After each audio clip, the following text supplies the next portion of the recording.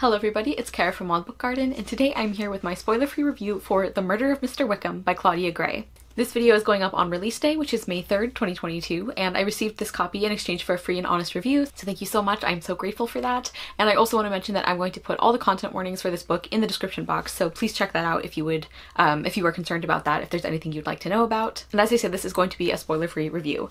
So the premise of The Murder of Mr. Wickham, you can probably guess some of it from the title, but this involves a bunch of different Austen characters all coming together. They're all there for a house party, so they're all in the same place. So this is kind of a Jane Austen retelling in a way, although it takes place after the events of her novels. So it involves the same characters, but the author doesn't really change the events of the novels. This is just afterwards. And they're all gathered together and Mr. Wickham shows up uninvited, and pretty much everyone in the house has reasons for not liking him and for not trusting him, some of which we know about from the novel in which he appears, but some of the connections are ones that Claudia Gray made herself.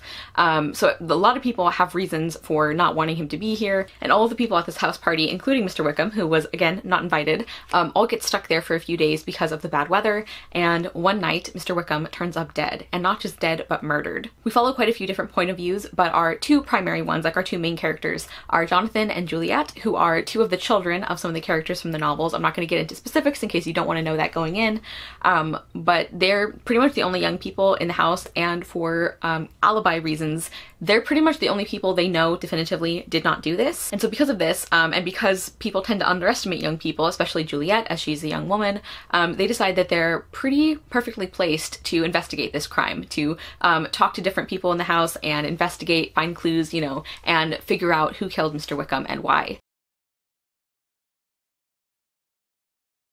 And I really enjoyed this book. I have been excited about it since I heard the title and premise, and I think as a Jane Austen retelling that's also a murder mystery, I just think this was really well done. One of the things that I value most in like Jane Austen adjacent works is characterization, which I think a lot of people do. Not that the characters have to be exactly the same, because authors are putting them in different circumstances, you know, they're changing details from the novels or kind of continuing the novels. So it's not like they're going to be identical to what we read in Jane Austen's novels. But I feel like you want to have a sense that they're recognizable as the people they're based on, because otherwise why would you be reading a retelling? And I feel like Claudia Gray did a really great job with that. Like all of the characters that we follow, I think felt true to who they are in the novels. And then she also of course invents a few characters, and I really loved both Juliet and Jonathan. I also want to mention that Jonathan is autistic. That word is not used because of course they didn't have that word then, but there were autistic people back then.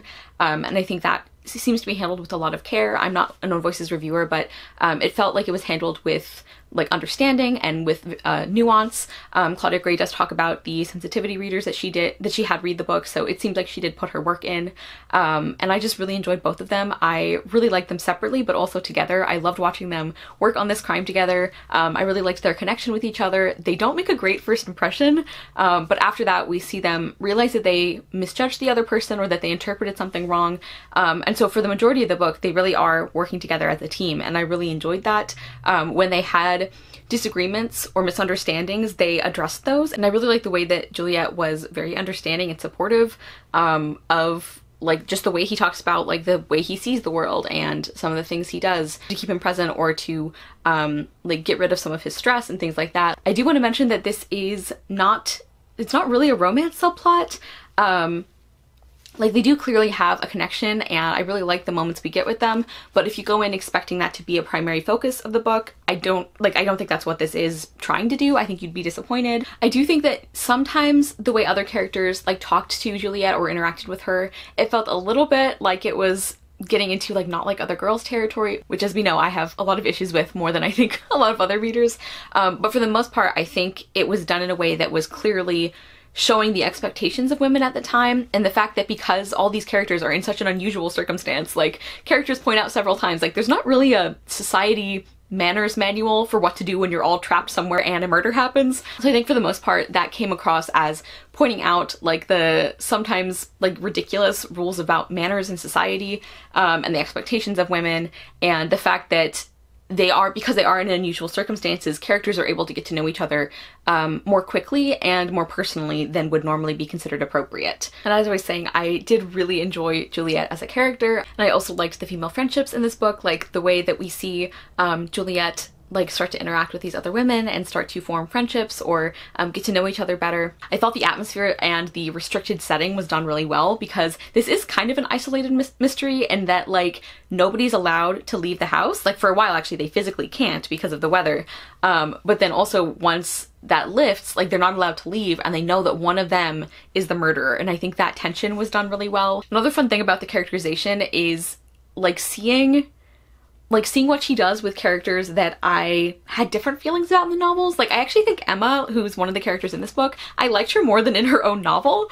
I just think she came off her best here. She was very endearing, and I was able to, like, I think this book did a good job of showing the good qualities that she already had in the original novel without highlighting so much of her bad ones. And then as far as the plot, I found the mystery of this one really engaging. Kind of like what I was saying for the romance subplot that isn't really a romance subplot. I think if you're like a big mystery thriller person and that's why you pick this book up, that might not be what you get. Like this is structurally definitely a mystery. Like that is the genre I would consider this book to be.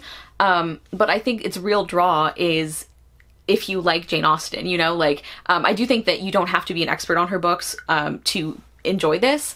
And I do think the mystery was like interesting and satisfying for me. But I think a good way to approach this book is like, primarily the mystery functions to give like an interesting circumstance for all these characters to be together, to add some tension, to add obviously like a plot element to the book, but it's really about seeing these characters and their relationships and seeing them interact with each other, and then you get kind of an interesting mystery subplot on top of that. I feel like that's a better way to approach this than primarily going into this one for the mystery plot. And then also as in terms of the plot or the story, I think Claudia Gray did a really phenomenal job of balancing the retelling aspects with her own writing and her own character and story decisions. Like I think this is very grounded in her novels. One of the things I love about this book is that you can just see the love and appreciation and knowledge that she has for Austen's works just like shining through this book, which I really love. Obviously, as somebody who loves Jane Austen, like I think it's very clear that she knows the source material and she loves the source material, and I feel like that's what you want in a retelling. And I think she did a great job of like honoring the core of who these characters and stories are, while also adding some twists, adding some detail or some backstory.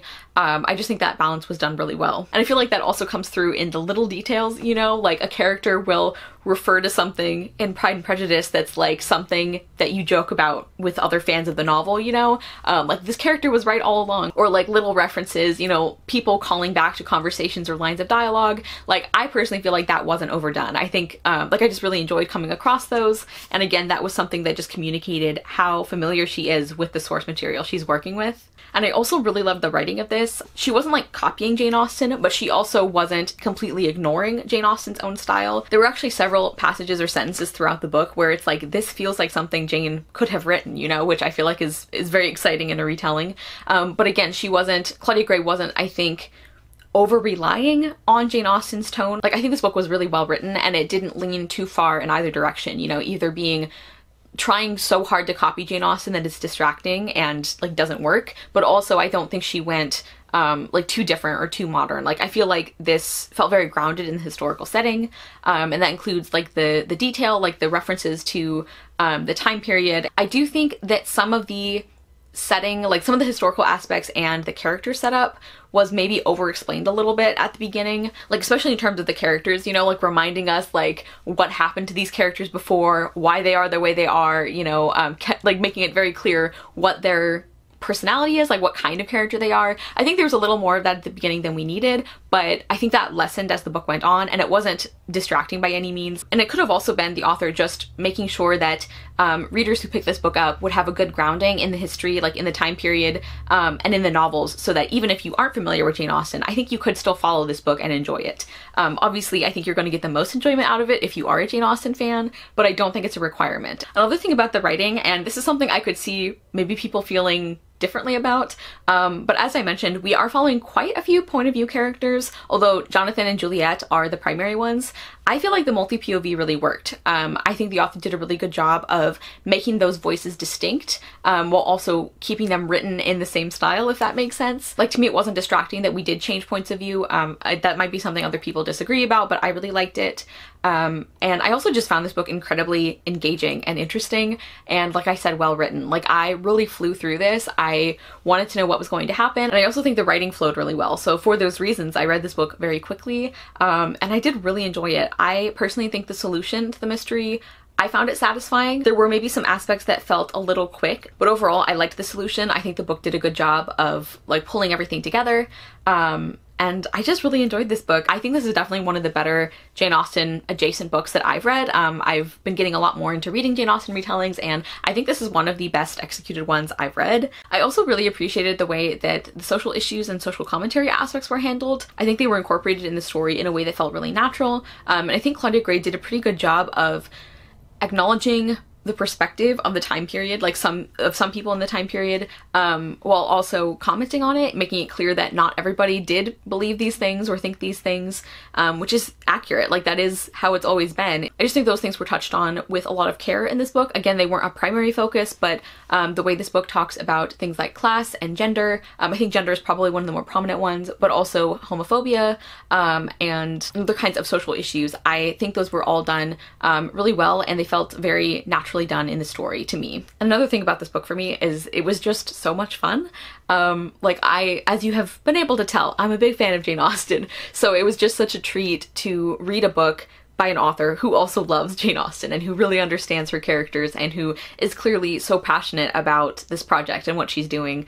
Like, that was just really delightful. It was so much fun. It was so not relaxing, what's the word I'm looking for? It was so satisfying to read a book that is so well written and that is such a, I think, such an effective testament to the power of Jane's characters. As far as like who I would recommend this for, or kind of like expectations for the book, I've talked about this throughout the review, but I really think that this book works best as a combination of all the things it's doing, like the mystery element and then a hint of a romance subplot. Again, it's very, very understated, but I like that that was there. But primarily, this is a book about getting to spend time with Jane Austen's characters in different situations, and I think that this book really shines as an example of that. Like I said, I think those other aspects are well executed. I liked the mystery, I liked the kind of romantic subplot, but I don't think those are the main focus of the book. I don't think you should go into this book for the romance and nothing else, or for the mystery and nothing else, but as a whole, I think all of those things work together really well. I would recommend this for,